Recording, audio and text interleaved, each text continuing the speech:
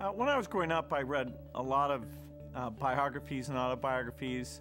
I was fascinated by a lot of historical figures. The computer field was quite young, but already there were people like Ken Olsen, Gordon Bell, who'd done incredible work. Well, I'm amazed by this museum, the Computer History Museum. I like the history. Even before my time, machines that I had barely heard of, actually going and seeing what they look like, physical sizes, and looking at some of the nomenclature on the switches and thinking about the people that used them.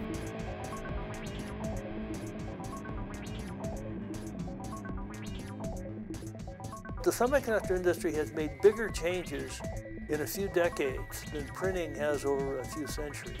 This industry, more than any other perhaps, is about the future. It also wants to hold on to its heritage. We are recording the events of history contemporaneously with them happening. Rarely in history do you have a chance to do that. Wouldn't you love to be able to hear Michelangelo talk about what it was like to paint the Sistine Chapel? This is a remarkable place. I support the heck out of it. I really think it's an important thing. That's what a museum is about, is being able to understand the history of what's been happening and to see it and feel it. I think a lot of new younger people would come to the Computer History Museum and see some of the work that I did, some of our machines, and look back, wow, look how they started with such simple little things and that led to today.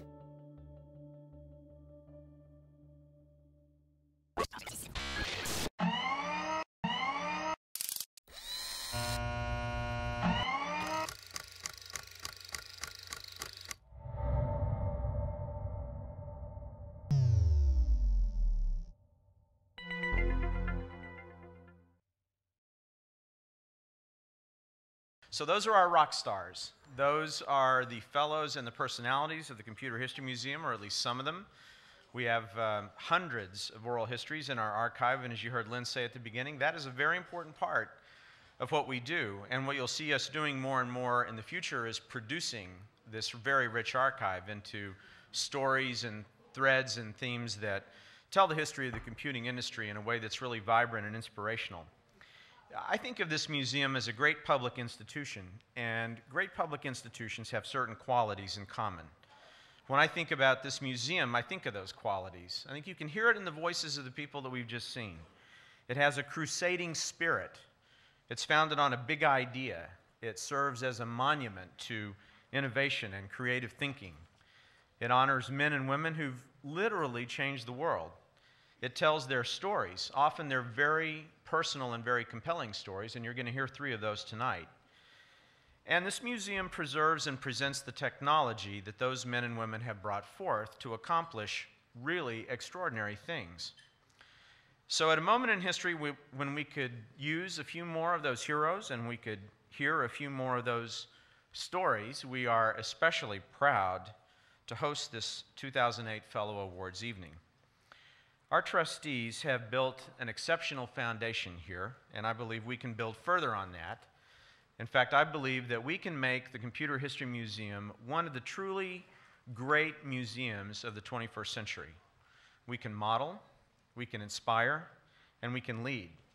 So my hope for us, therefore, is very simple. It was put into words by the American historian Daniel Boorstin years ago when he wrote about the Quaker immigrants who came to America. He said, "They came to America to do good, and they also did well." As I prepared to introduce Robert Krulwich tonight, I realized that our careers have intersected from time to time with these kinds of institutions. We both got started in media at great publicly minded organizations. He got his start at NPR, I got mine at PBS. We both then spent a number of years in commercial media, both chasing, what is it they call it, filthy lucre. And while I can't speak for Robert, I suspect we both ran into a lot more filth than we did lucre. But he's still with ABC, so I hope you're doing better on one end of it than you are the other, Robert. And we're now both back in areas that we really love, which are great publicly minded institutions again. You know, when I was in public broadcasting, and my good friend Jeff Clark, who's the CEO of KQED, is here with us tonight. I think he's probably had the same thing happen to him. I would often meet somebody on a plane or in an airport, and as you do, you'd start talking about your job and what you did, and often they would say, I would say I was with PBS, and they would say, oh, I love PBS, I just love it. And then frequently they'd say, I listen to that every morning when I drive into work. So at that moment, you know, it never really worked to say, well, PBS is TV and NPR is radio, and they're different organizations and they're different staffs, you know, blah, blah, blah. The only thing that mattered is that people loved it, and that's what counts. So Robert Krulwich is one of the people who makes that love affair happen. He is one of the most erudite, understandable, and credible people working in any media of any kind. His beat is science and technology, but his art is taking the complicated and making it understandable. Now notice that I didn't say simple. He takes technology and science and he explains it really well, but he does not do it by dumbing it down. So Robert, I don't know if you have Joe the plumber in mind on your average day, but if you do, I'm sure he appreciates you. And I hope he's a member of his local NPR station, too. So Robert works at the crossroads of science and technology, but as his bio says, he's also there with culture and politics and religion. Now, that is a very busy crossroads, but he directs the traffic like almost nobody else. He has brought knowledge into our homes for years on CBS and ABC and PBS. He's now back in radio, on the science desk at NPR in New York. He's won just about every award on the planet for reporting with integrity and honesty and knowledge, and I feel very, very lucky that we were able to lure Robert from New York to Silicon Valley tonight to host this ceremony. So, ladies and gentlemen, please join me in welcoming one of the best there's ever been in technology and science reporting, Robert Krulwich. When you do what I do, try to talk about complex things on TV and radio, it's always a good first step, I think, to at least imagine what is already in your audience's head. What cliches are out there? What does the audience already think it knows? And I think when you think about technology and the computing industry, there's obviously a very rich folk image, the Silicon Valley story, that they tell not only in America, they tell it all over the world. It usually begins with one or two young entrepreneurs, innovator, geeky types with glasses and stuff, and they're always young. They're usually a little playful, the Steve Jobs, Steve Wozniak kind of thing, where they call up the Pope with a jerry-rigged phone using a whistle from Captain Crunch kind of people. A little bit of the outlaw, you know, perhaps. They always have a garage. It's sort of a set piece, like in a ballet, a pas de deux or a trio. You know, one night they disappear into the garage, and then there is a silence, and then in that silence something brilliant happens, always out of view, and then they come out of the garage and they have a something that's always smaller than whatever was there before, a little more compact than whatever was there before, a little faster than whatever was there before, always faster, always more useful than whatever was there before. It's an obviously, why didn't I think of that kind of usefulness? And then with a little bit of glue and a soldering iron, the two geeky people make a prototype. And then a year or two passes, and suddenly they have $1 million, $10 million, or $100 million. And it's the Wilbert and Orville Wright story, just, you know. And it's also an only in America story. And to be fair, I don't know, sometimes this must have happened somewhere, I guess. But tonight we are going to celebrate three people who made it, as best as I can tell, garagelessly. No garage. None of them is an overnight wunderkind, and while they display a spirit that you might associate with America, they are not all Americans. One of them, having been born and done his early and important work in Helsinki, would not qualify as an American, though he came here later. But all three of them, and they're having a very good time at their table with more bottles than anyone else. It's a BYO group over there, and I got to go. But all three of them, and you're going to see this in the videos from their oral histories, all three of the honorees do share this, a crazy sense of can-do, of optimism that says, well, I can be a young lady in Alanthus Grove, Missouri, graduating from a teacher's college, and thinking, I don't really want to teach math. So what else am I supposed to do? And she thinks about it, and her first job is, of course, at the Aberdeen Proving Ground, figuring the trajectories of incoming shells and missiles with an extraordinarily primitive computer. I mean, why not? And another one decides to hook up information systems in a new and very cool way so that more people in more places can share more information much more quickly, increasing speed and ubiquity and access, an idea that comes not out of a garage, but out of a kind of why not sort of mindset. And somebody who opens programming to a whole world of users for free, challenging and defying old architectures and corporate hierarchies, and symbolized by the Linux logo, which is a happy penguin with a really fat little belly that looks like he's just gobbled up all the sardines in the ocean. The thing is, these three honorees seem to have had a really good time. And what drove them when they were young was not necessarily a desire to make millions, although there's nothing, not anything wrong with that.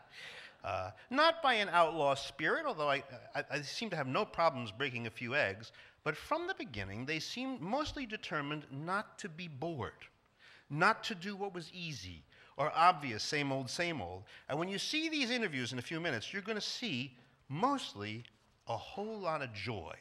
They just liked doing what they did.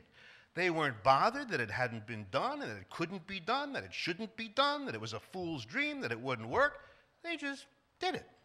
And because they did it, they got these smiles. And tonight, when you see them close up in the video, you're going to see three big, fat, why not, let me try, I can do this smiles. So that's what we're celebrating tonight. Three people who are still smiling. So, our...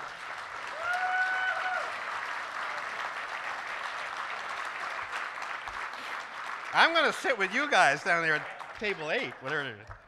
Our first honoree is Gene Bartik.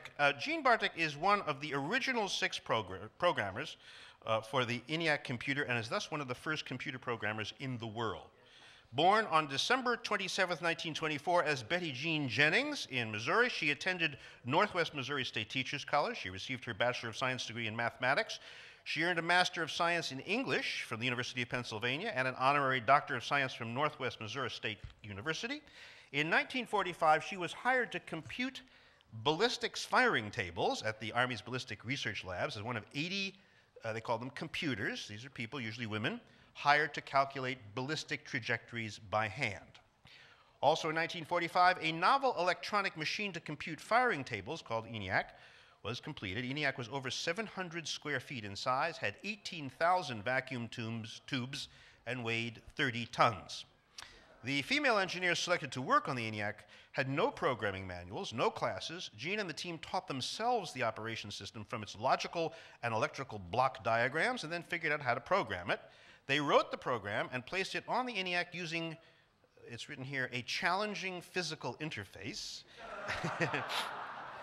which had hundreds of wires and 3,000 switches.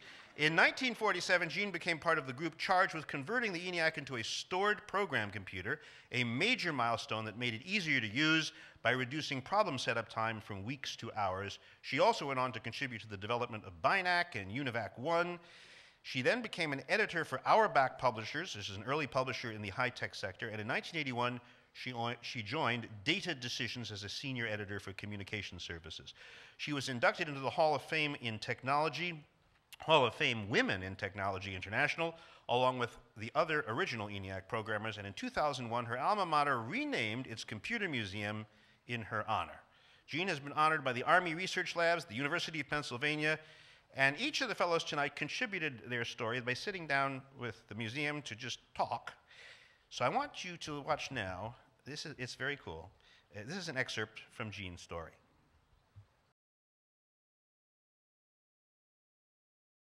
To program, one plugged in cables and set switches.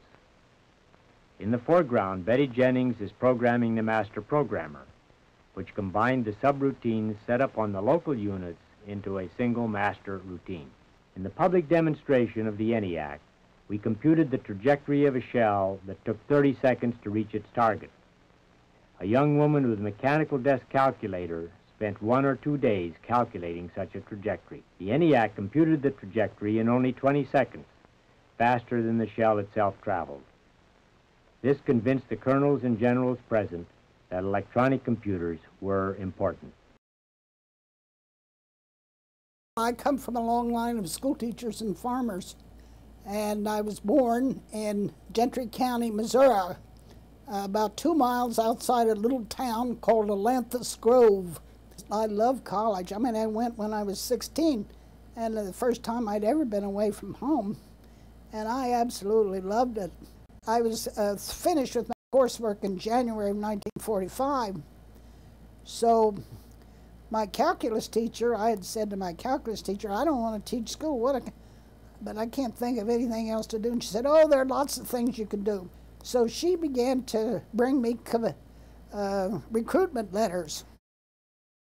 So she brought me from one from IBM for system service girls, and she brought me one from Aberdeen Proving Ground for computers. I applied, and I didn't hear from them. Finally, when it came, it said that I was hired and to come as soon as possible. Yeah, I was on the Wabash out of Stanbury the next night.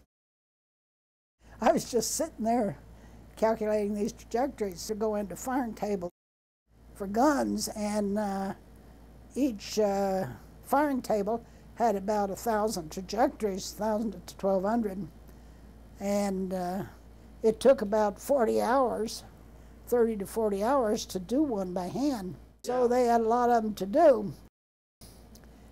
This announcement came around that they were looking for operators of a new machine they were building called the ENIAC. So, of course, I had no idea what it was. But I knew it wasn't doing hand calculation. So I figured that if I could start on the ground floor with other people, then I'd have a chance to get ahead. So I applied. You know, I don't think they ever really thought that we would be programmers. I think the original view of it was that anybody that had a problem to put on the ENIAC, that they would program it themselves and then just give it to us, and we would plug up the machine and run it. They were going to have a public announcement of the ENIAC. Goldstein invited Betty and me out to his, and his wife, Adele was there, to his apartment.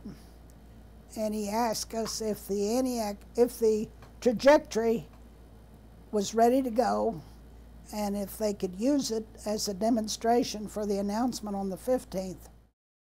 Well, Betty and I were pretty sure it was perfect. So we said, you bet.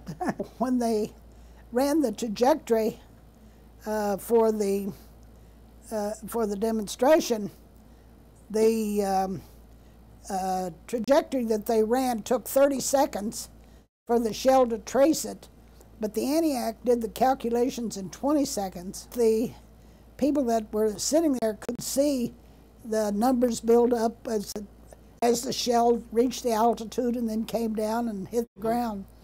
So that was pretty impressive. We went out to the tabulator and printed them up and handed them out as souvenirs for people. Yeah, we ran it several times, you know, to show people, you know, exactly what was going on.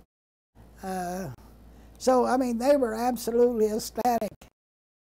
Well, they went out for dinner with all the people, but guess what? Not the ENIAC women. Betty and I weren't invited. So we were sort of horrified. Then after years, I mean, nobody paid any attention to the ENIAC women until 1986. Catherine Kleiman, who was graduating from Harvard with a degree in social science, and she had chosen as her senior paper the women in the computer business. Tom Petzinger, who wrote the up front column in the Wall Street Journal on Fridays, heard about us. He wrote 2 columns in the Wall Street Journal. Then everybody was interested in us. I think you should do what you love. It's not that much work when you do what you like to do. But when you're doing what you don't like to do, it's really drudgery. So I believe that you really should move on if you don't enjoy doing it, because life's too short not to enjoy what you're doing. The other one, of course, is luck beats brains.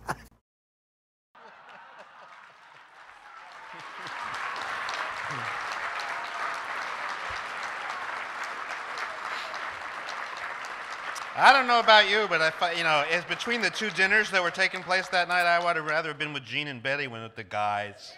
Anyway, we're honoring Jean Bartik tonight for her contributions as one of the first programmers of the groundbreaking ENIAC computing system in 1945, and for further assistance in converting the ENIAC system to one of the first stored program computers. Please join me in welcoming Jean to the stage.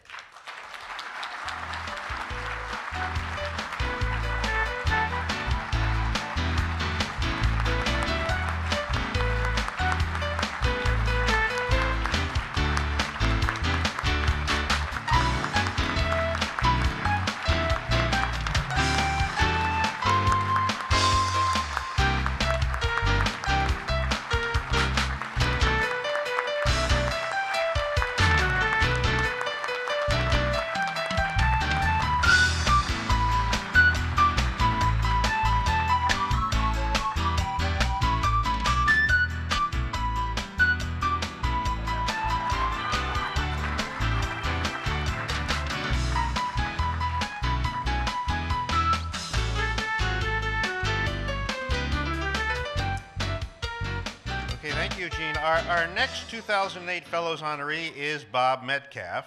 Bob Metcalf provided fundamental contributions in the invention, standardization, and commercialization of the Ethernet. Bob was born on April the 7th, 1946 in Brooklyn, New York. See, where I'm from, usually when you say that, somebody goes, somebody. He graduated from the Massachusetts Institute of Technology in 1969 with bachelor's degrees in electrical engineering and industrial management.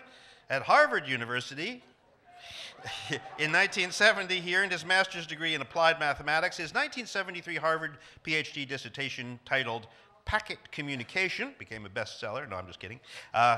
Came out of research on ARPANET at MIT, Project MAC, or MAC, and on AlohaNet, which is obviously AlohaNet. That's what it has, sure. At the University of Hawaii. In 1972, Bob joined the Xerox Palo Alto Research Center, better known as PARC. Oh, so now I know the neighborhood I'm in. He worked in the computer science laboratory led by Jerry Elkind, Bob Taylor, Butler Lamson, Chuck Thacker, the guys who were developing early PCs. Bob, in collaboration with David Boggs, invented and developed the Ethernet Local Area Network and its system of packet protocols, which have proliferated and evolved to become today's internet plumbing. In 1979, Bob founded 3Com Corporation to promote the computer communication compatibility. 3Com initially developed PC LAN products based on emerging Unix, TCP/IP, and Ethernet standards. Went public, see, because this is not something I don't say every day. Went public in 1984 and grew into a billion-dollar networking company. Bob served as the marriage broker who convinced DEC, Intel, and Xerox to work together to promote Ethernet as an open standard. In September 1980, DICS, which is what those 3 companies together call themselves, I guess, published its Blue Book specification for Ethernet and submitted it for standardization by the newly formed IEEE Project 802. You know, if a Martian were to come down, I don't even know what language this is in. Ethernet's hard-fought standardization resulted in a tidal wave of interoperable products from hundreds of manufacturers. In 2008, according to IDC, 350 million new Ethernet switch ports will be shipped, not including Wi-Fi products. Well, why would we include them? I don't think so. From 1990 to 2000, Bob wrote a weekly internet column in InfoWorld, collected in his book, Internet Collapses. And in 2001, Bob joined Polaris Venture Partners, a venture capital firm in Boston, Massachusetts. Bob's internet pioneering earned him many honors, including the ACM Grace Murray Hopper Award, the IEEE Medal of Honor, and the National Medal of Technology, an induction into the National Inventors Hall of Fame. So let's take a brief look at Bob's oral history interview. Take an office. Any office will do. No matter what its product or service, whether it be located in a business, a government agency, or in a medical or educational facility, the basic work of that office, the product of its employees' efforts, is information.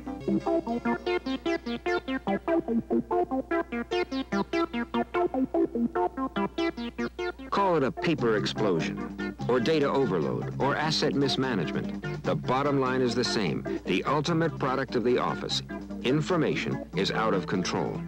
What's needed is not a new system, but a new concept, a way to take the office as it is and make it something it has never been, an interactive network.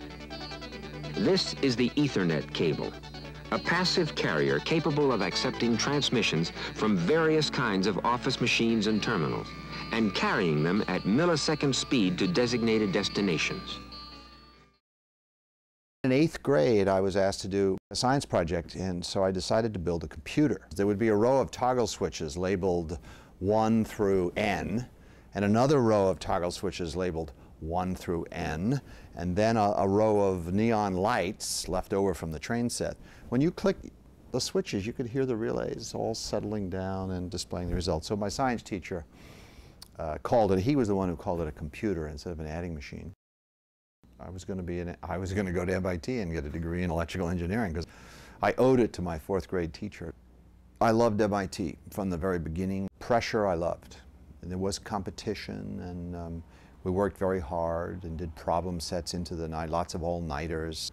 My interest was in the computer side of things, operations research and modeling and systems dynamics. And when I went to Harvard in applied math, it was the computer side of applied math, and then I finally got my PhD in computer science. The ARPANET, Internet 1.0, as I like to call it, was just getting started as a thing that graduate students got funded to do. So I said, hey, I just graduated from MIT learning how to program, digitally design things. Why don't I design the interface to connect the PDP-10 to the IMP? And Harvard said, that's too important for a graduate student to do. We're going to get a company to do it. So I turned around and went down the street to Project Mac, now known as CSAIL at MIT. There were some openings, and I said, you have an IMP, and you have a PDP-6, and then a PDP-10 later. I'd like to put those together. MIT said, okay, we'll give you a job.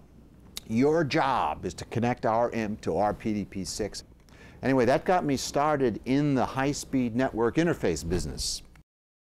I went to Xerox PARC because they offered me more money than anyone else. The research center was new and spiffy and full of really interesting people like Butler Lamson and Alan Kay.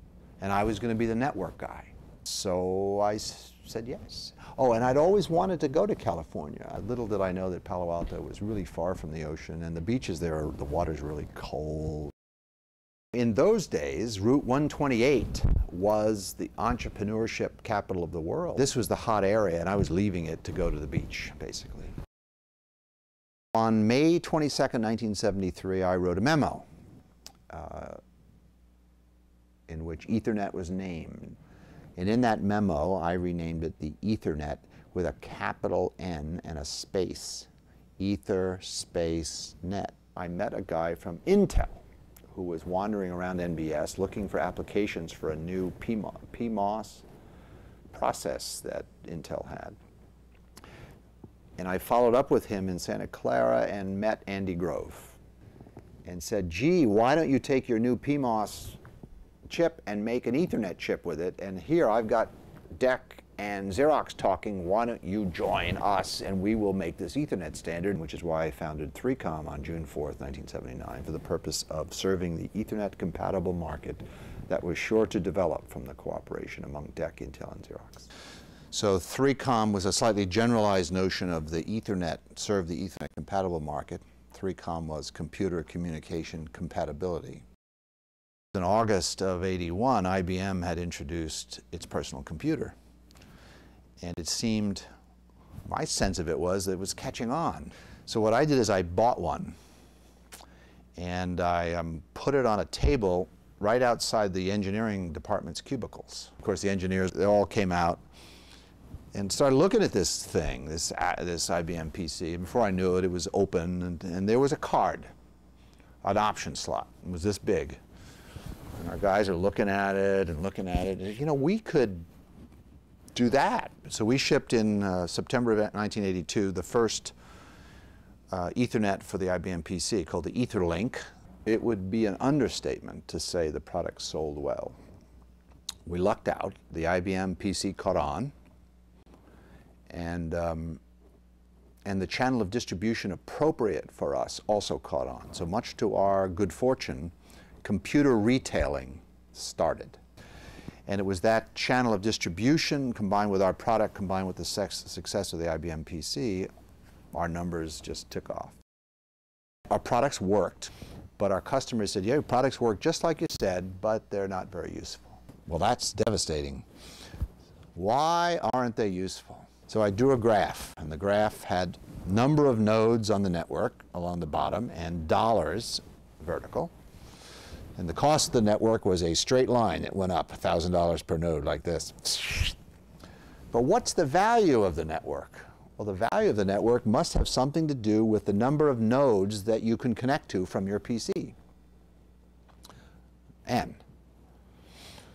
And then each node has that value. That is, it can talk to n minus 1 other nodes, and there's n of those. So the total value of the whole network is n times n minus 1, which is approximately n squared. And that becomes a quadratic line. It goes like this. And there's this point out there where the linear and the quadratic cross. And so for small n, the value is below the cost. And then there's a critical mass point. And then above that, the value greatly exceeds the cost and gets better all the time. Network effect. So we went back to our customers. We gave them a reason why they weren't useful. You have not achieved critical mass. That reason seemed plausible. Wouldn't you know, we started selling $30,000 networks to these people. George Gilder started working on a book that ultimately was named Telecosm. It was a follow-on to his earlier book called Microcosm. Microcosm, I believe, is the book in which Moore's Law was touted. And he interviewed me, and he asked me for a bunch of stuff, and I showed him my artifacts. And he saw this slide showing the straight line and the quadratic with the critical mass point. And he said, that's Metcalfe's law. Technological innovation is the source of all progress. So you should be in the technological innovation business, at the core of which is science and engineering. It's the highest calling, is to be in technological innovation. Democracy, freedom, prosperity, they all stem from technological innovation. And the world needs more of us. One of the big problems in the world today is energy. The world needs cheap and clean energy. Cheap and clean, not just cheap, not just clean, but cheap and clean energy. The world needs it. Too many of the people who have noticed it are Luddites and Greens and Marxists and politicians and lawyers and people who are in no position to solve the problem. However, scientists, engineers, entrepreneurs, and venture capitalists, we can solve the problem. So just like it took us 30 years to break the back of the communication monopolies and build the internet, we are going to take the next 30 years to break the back of the energy monopolies and meet the world's needs for clean and cheap energy.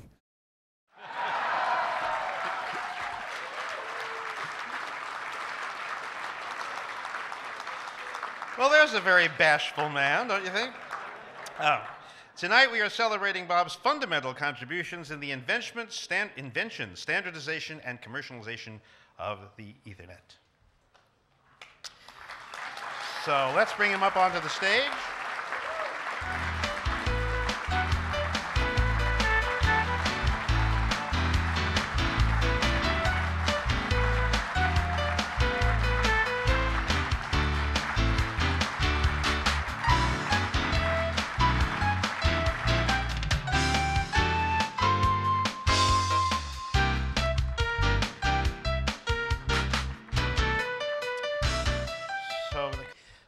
Torvalds created the the Linux kernel and managed open source development of widely used Linux operating system. Linus was born on December 28, 1969, as I mentioned before, in Helsinki, Finland. He enrolled at the University of Helsinki in 1988, graduating with a master's degree in computer science. His thesis was titled Linux, a Portable Operating System. We don't have the Finnish actual version of the title.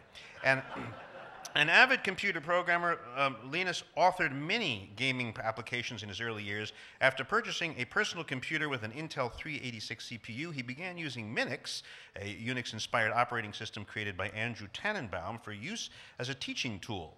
Linus started work on a new kernel, and then later to be named Linux. See, the vowels here are very intricate and interesting. In the fall of 1991, after forming a team of volunteers to work on his new kernel, he released version 1.0 in the spring of 1994. In 1996, Linus accepted an invitation to visit the California headquarters of Transmeta, a startup company. In the first stages of designing an energy-saving central processing unit, Linus then accepted a position at Transmeta and moved to California. Along with his work for Transmeta, Linus continued to oversee kernel development for Linux. In 2003, Linus left Transmeta to focus exclusively on the Linux kernel, backed by Open Source Development Labs, a consortium of high-tech companies which included IBM, Hewlett-Packard, Intel, AMD, Red Hat, Novell, and many others. The purpose of the consortium was to promote Linux development. The Open Source Development Labs merged with Free Standards Group in 2007 to become the Linux Foundation. Linus remains the ultimate authority on all new code incorporated into the standard Linux kernel. Linus is a passionate advocate of open source software development and has watched Linux develop from a hobbyist project to a computing platform widely adopted by business, industry, and government. And now, let's have an excerpt from Linus's story.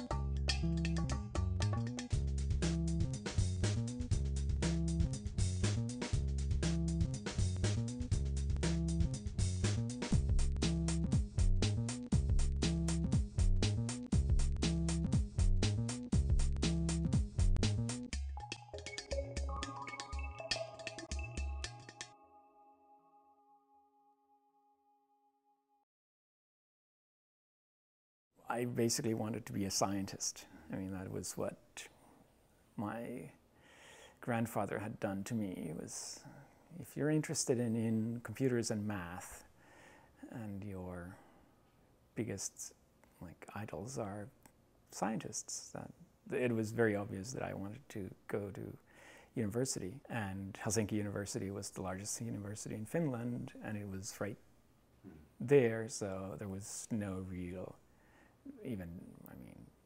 there was no choice. People really thought it was pretty odd that Linux came out of Helsinki University. It was not what they were teaching. It was not what people were kind of expected to do. So Helsinki University was a great place, but it didn't have the culture of doing operating system research. I ordered Minix. It was kind of the companion to Andrew Tannenbaum's book. So you wouldn't actually go to a computer store to get Minix, you would actually go to a bookstore. But even after I had Unix on the machine, remember what I actually wanted to do was play with the CPU itself. So what I ended up doing, I just wrote my own programs to boot off a floppy with no OS at all, because having the OS in between me and the CPU was against the whole point of the exercise. And I realized, okay, it was fine for getting to really know the low-level CPU stuff, and it was fine for the small things I needed to do. But if I wanted to expand it and actually do a file system and do things like save and uploading to the university, I started working on trying to reorganizing the thing so that it acted more like a real operating system. For 6 months, I'd worked alone on this thing pretty much full time, and it was not usable for anybody. I think in September or something like that, I actually had my first version where the definition of the first version was I could actually run something under it. The other thing I've been good at, because I don't care, is the letting go part. It's too easy to try to be controlling. It's been an evolution. In fact, it's been one of the biggest things that has been evolving is just how you work together with people across the globe. It started out slow and on a very small scale. Sometimes they said, this is wrong, right? And sent a patch to fix it. More often they just sent, this is wrong, and didn't send a patch, but they at least told me why it was wrong, which was almost equally useful. And it actually took a while before I learned to just trust people. It went to the point where I would trust some people so much that I would just say, okay, when they send me a patch, I worked with them now long enough that I would say, okay, this guy really, he knows how I work, I know how he works, I'll just apply it. A number of people felt that, okay, since we have this wild and crazy name of open source and being university students and things like that, the logo should be really corporate and staid to kind of balance it out. They used to do these commercials for British TV using clay animation. And one of them had this fat penguin. And that was kind of, I saw that. Somebody sent me a picture of that, and I saw that and say, okay, that's more like it. So I basically said, okay, what we want is this cartoonish penguin sitting down, fat, gorged on herring, and just very happy and cuddly. I'm really happy about the fact that my job is my hobby, right? Or my hobby is my job, however you want to put it, right? And the fact that what I do is not just fun to do, but it also seems to be meaningful. So it actually matters to other people. And if you have those two things, I think you'll be happy, whatever you do.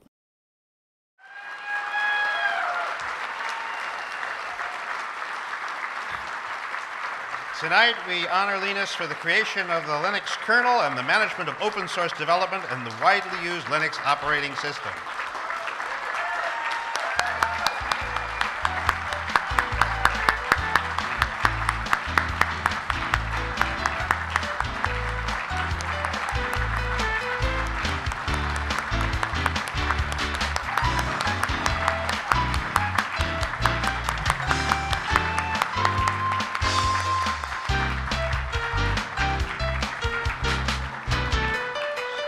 I want to thank Linus and congratulations to all 3 additions to the Computer History Museum's Hall of Fellows. Let's take the opportunity to show collectively now our congratulations for the whole gang.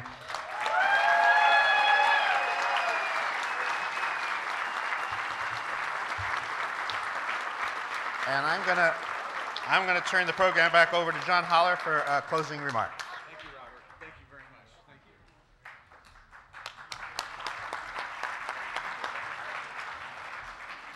And now, ladies and gentlemen, I'd like to invite Bob Metcalf back to the stage, who's going to say a few words on behalf of the class of 2008. Bob?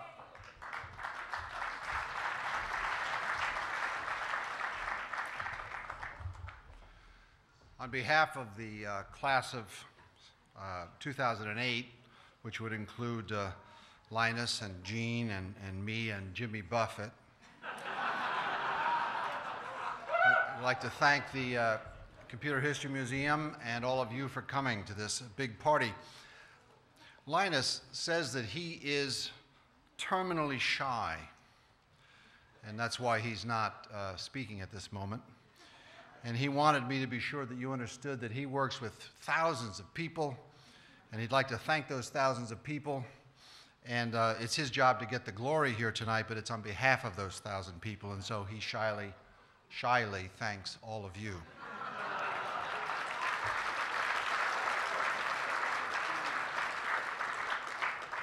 Jean, on the other hand, is not shy.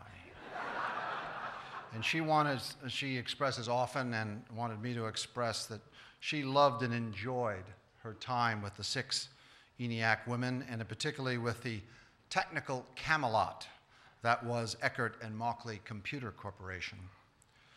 Jean does not work. It wasn't work. It was fun. And she happily says thank you to the Computer History Museum and to all of you for coming here tonight.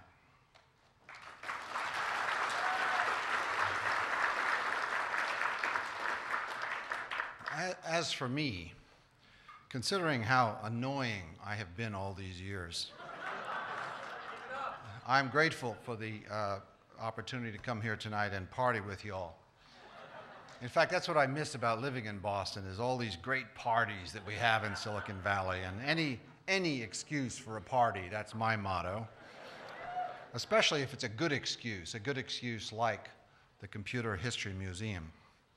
So, okay, I promise, now that I'm a fellow, that I'm going to try every day to be less annoying. So on behalf of the class of 2008, thank you to the Computer History Museum and to all of you for this, for the honor and joy of this evening's festive gala event. Thank you.